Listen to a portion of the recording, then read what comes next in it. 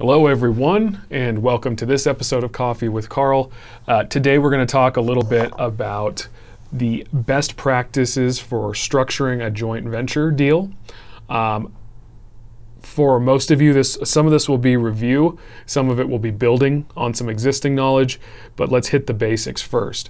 So first part is, it depends on the type of business you're joint venturing. So first we're going to look at the type of income that would be generated from the type of business you're looking to set up with your partner.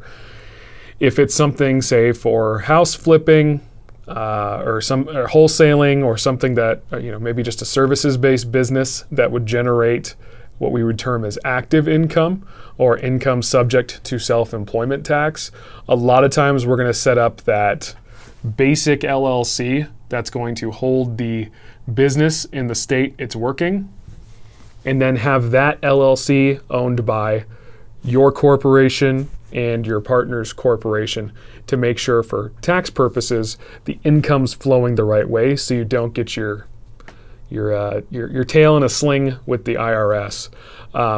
From a passive investing side, if we're talking about a joint venture, you would still have that basic LLC that will be in charge of the local deal. So say if we're, partnering with somebody on a fourplex or something like that, I would set the LLC up in the state where the fourplex is located, because the LLC is going to hold title to that property.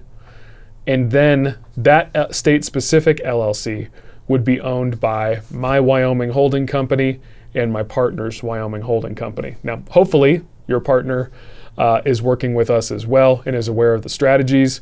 A good point to mention as well is if they're not, we're happy to have a consult with them as well and get them set up to be, stay safe and tax advantaged as possible as well.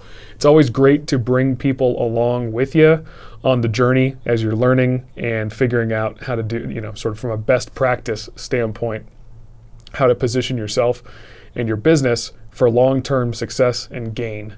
So we want to make sure we touch on all those pieces on basically every strategy session or call with the attorneys or advisors. We're trying to look at those different items every time you add something to your structure. So when you add a single project or a joint venture, we still try to find the best way to connect all those pieces so it's easiest for you to maintain, as well as gives you the maximum level of protection. So where we can get anonymity in there, where we can get asset protection, where we can get the best tax treatment, why wouldn't you want that? So we try to do that every time you bring us a new project. So when you have those new projects, it's always important to make sure you're reaching out to your advisor or one of the attorney team or one of the attorneys on the attorney team to make sure that you're getting sort of the best setup where it is. Because the places where it sort of goes haywire is where folks, you've invested to set up a good entity structure, and then all of a sudden you get a wild hair and want to go rogue. And you start having a couple investments outside of the structure, or you met somebody at a RIA meeting who tells you should be doing it this way. And then you have this weird thing where nothing's blended correctly.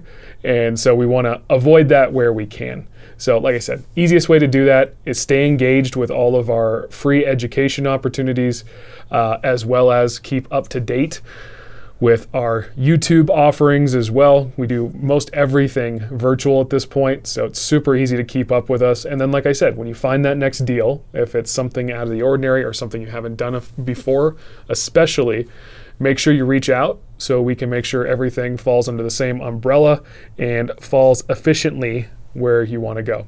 So with that being said, as usual, please remember to like and subscribe, share, tell a friend. We love doing free content for everybody. We just want to make sure it gets shared with lots of people, so you and your friends can take advantage of it. So until the next time, thank you everyone, and we will catch you on the next Coffee with Carl. Bye.